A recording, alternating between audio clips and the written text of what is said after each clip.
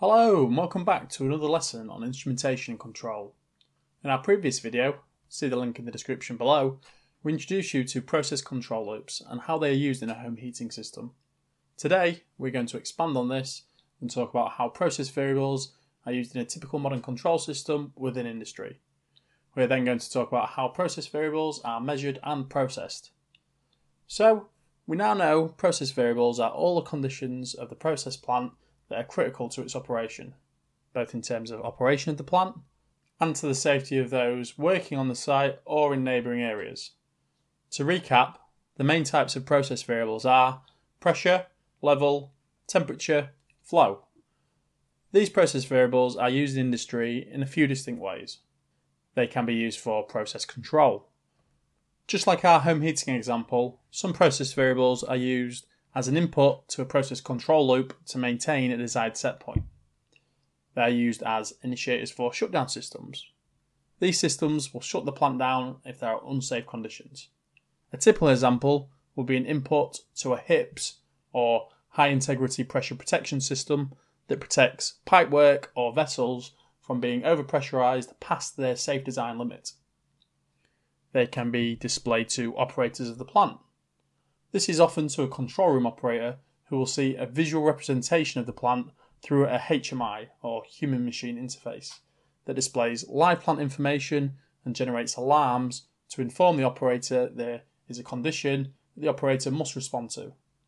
Process variables can also be displayed to an operator through local indicators such as pressure gauges or annunciator panels. This brings us on to the question of how we detect these process variables. Devices called transmitters do this job. They are devices that are designed to detect the various process conditions and turn them into signals our process control system can understand. Transmitters are at the core of what instrumentation is about.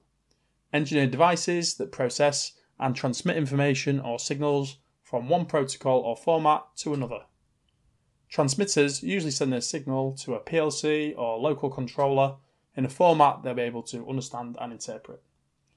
Because industry has been evolving and changing for many years, you are likely to find a wide range of different signal types that transmitters output.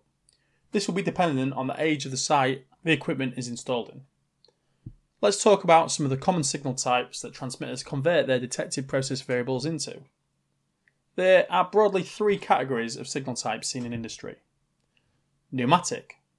These transmitters are powered by pressurized air. They work to regulate the pressure of their output and usually give a signal of 3 to 15 psi or 0.2 to 1 bar. Pneumatic transmitters are useful when there might not be local infrastructure in place to carry and receive electrical signals. They also have application in hazardous areas where controlling source of ignition is of high importance. In this instance, pneumatic transmitters can be used in place of ATEX or IEC rated equipment. So the next category is raw electrical signals. For electrically powered transmitters, they work by manipulating an output voltage or current. The most common form of raw electrical signals are 0 to 10 volts, 1 to 5 volts, or 4 to 20 milliamps. The 4 to 20 milliamps, this is the most common form of signal you'll find, even in modern equipment. As well as raw signals, data can be transferred using different COM signal standards. So, common signal standards you will find in industry are RS-232, RS-422, RS-485, and more modern systems use TCP/IP. So, some instrumentation works with both raw signals and comms protocols. HART, or Highway Addressable Remote Transducer, works to transmit a comms protocol over an existing DC current signal. This is often used by instrument technicians to interrogate and set up signals with handheld communicators that use HART, while the input card the transmitter is connected to uses a 4 to 20 milliamp raw signal. Okay, now to make this a little bit clearer, let's go over an example of how a typical pressure transmitter works with a 4 to 20 milliamp signal. Let's say we have a vessel we are interested in knowing the pressure of. The pressure of this vessel is usually at 5 bar, but could potentially get up to 8 bar under certain process conditions. In this circumstance, we might see a 0 to 10 bar transmitter installed on one of the nozzles of the transmitter. The transmitter is connected to the PLC input card that is set up to output a voltage, usually 24 volts DC, and read a varying current input. The transmitter is powered by the input card voltage. It detects the pressure in the vessel and then manipulates the current in the loop by changing its own internal impedance.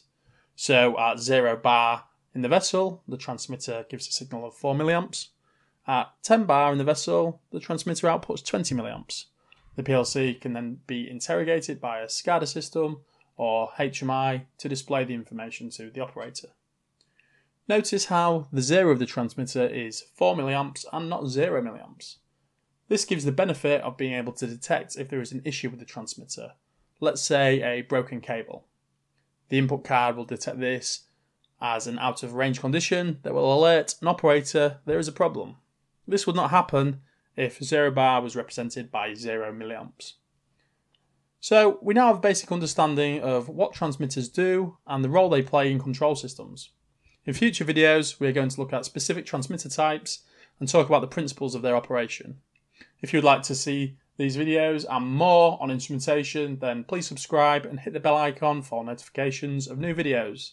Thank you and see you next time.